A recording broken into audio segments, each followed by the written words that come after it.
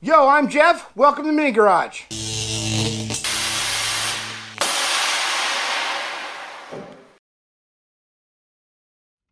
Today is kind of a mess. I had all this video that we shot rebuilding this Weber carburetor. I got a kit and put it all back together for the Mazda, but somewhere in editing we lost all the audio, well, half the audio, so I have like half the episode, so we're not going to do that today. I really appreciate John Hill from Field Films coming all the way down here and spending the whole day with us trying to get this stuff worked out, but it just didn't happen. So what I'm going to do is we're going to do some pencil and paper drills, kind of bang some stuff out real quick. I saw on Facebook the other day one of the other channels was looking for tips and tricks on how to wire some switches, so I'm gonna throw it down. You know, I a few months ago started wiring the switches for the Mazda because I use toggle switches and not a switch box, and a couple of our fans were like, you need to tell us how to do that. So today we're gonna go over that. So let's jump in. So how I go about doing this is I use a toggle switch that's momentary. So it's off when it's in the middle, on one way, off, on. So they're momentary switches. And they have a single, it's called double throw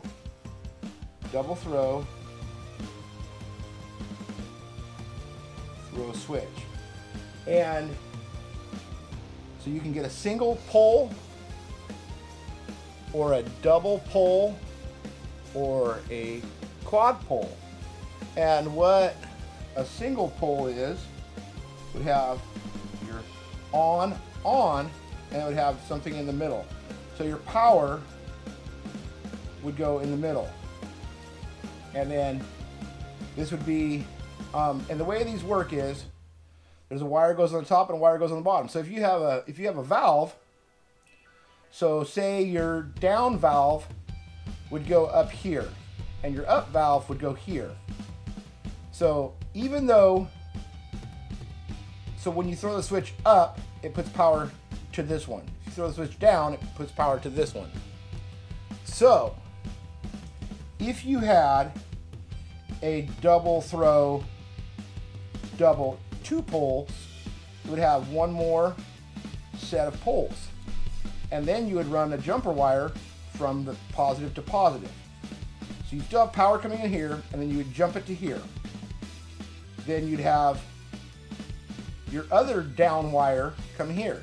So say this is the back, and this is blue, and this is green for the back, and this is yellow for the front, and brown for the front. So you're going to have the upside. This would be up. This would be up. This would be down. This would be down. And this will be left, right, left. Doesn't matter. I mean, and they're opposite, but it doesn't matter. So that would get the whole, and we'll say this is the rear down. Now to split those and do each corner, you'd go back to your single pole switch, and you would run this green here, this yellow here, and then jumper the power. And then if you wanted to, and say this is the right side, and then this is the left, we would add another single pole double throw switch, and we would go blue, brown, and we would jumper the red. And this is going to be up, down, power. Okay, so, and then it would be the same thing. If this is the rear, we would mimic this to the front. It would be the same exact thing, using different color wires. Then, for a pancake or a seesaw or a three-wheel, so if you go to a 10 switch box, you could get where a seesaw would be the back down, the front up, or front down, back up, or all up, all down. And you would need a 4-pole switch for that. That gets 1, 2, 3, 4, 1, 2, 3, 4, and then again, you'd have power all down the middle.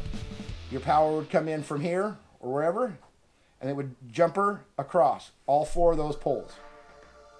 Then, just like this, you would go, these are all the up, comes in the bottom, all the down goes in the top, and you would wire individually those colors. So like we said before, the green, blue,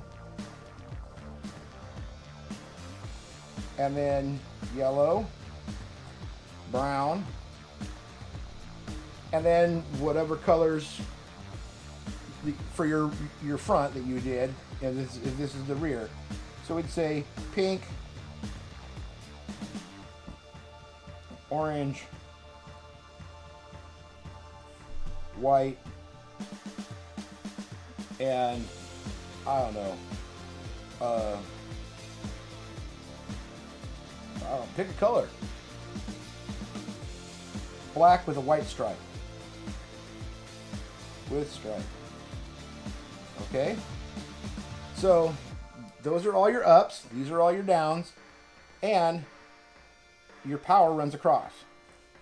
So just like that, if you wanted to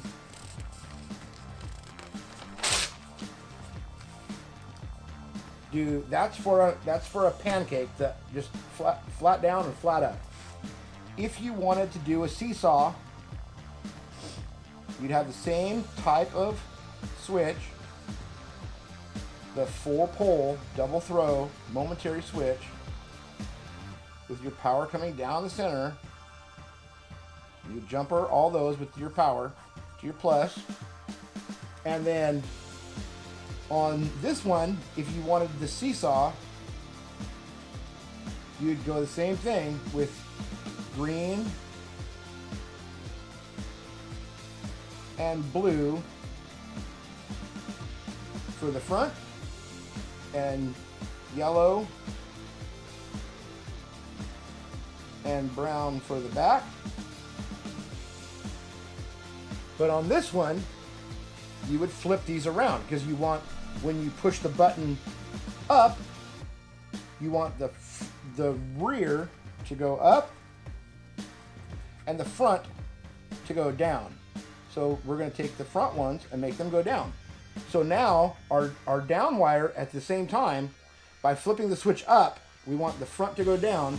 So we would put our blue and pink wire here, and our brown, oh no, not brown, white and black with a white stripe. So that would take this and flip these two so that the back goes up, the front comes down when you run the switch the other way. And then in turn, when you went the other way, it would flip it, and the back would go up and the front, or the back would go down, the front would go up. So that's how the seesaw works. But that's just a quick run through of how to wire those switches. If you have any questions about this stuff, message me on Facebook or Instagram, and I can kind of talk you through it, or talk to you more about it. And this is just, like I said, quick run through, because I didn't have anything else to post today. So there it is. And till next time, Mini Garage, I'm out. Oh, the one last thing, you can buy a pre-wired switch box, and it comes with 7 switches. AVS makes them. I know some of the other companies make them, but this is just for a simple toggle switch. And those wired switch boxes come wired with the colors already installed, and they'll go to any switch box or any manifold or valve system that you're running. And make sure that you keep all those individualized, all the same color when you wire them, so that there's no confusion. And I like I said, to run red down the center, and I'd like to run a extra switch, so it's like you switch power or whatever, so that you can't bump it when you don't want to. So for now, like I said, Mini Garage.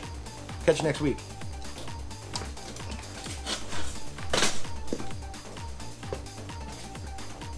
Hey, I'm Ron, and that was Mini Garage. Before you take off, don't forget to hit up the website, hammeredweekendwear.com, where we have hats like these, banners like those, stickers, and all the swag you need to support our show.